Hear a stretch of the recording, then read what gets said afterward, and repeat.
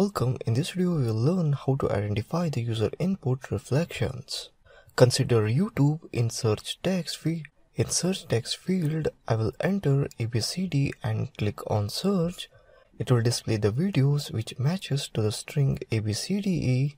Now I will try one more string, that is ABXYZCDE, and click on search. It will search videos for matching string. Now I will try arbitrary string which will not match, like MYXSSTEST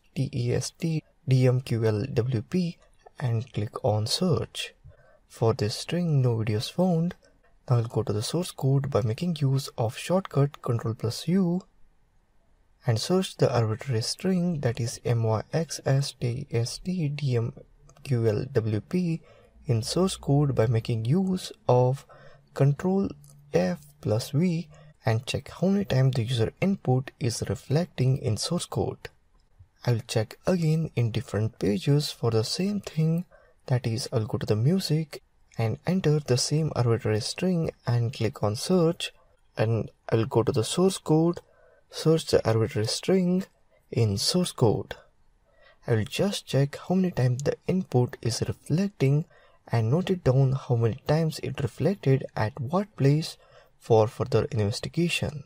So that's all about how to identify reflection of user input. Thank you for watching this video.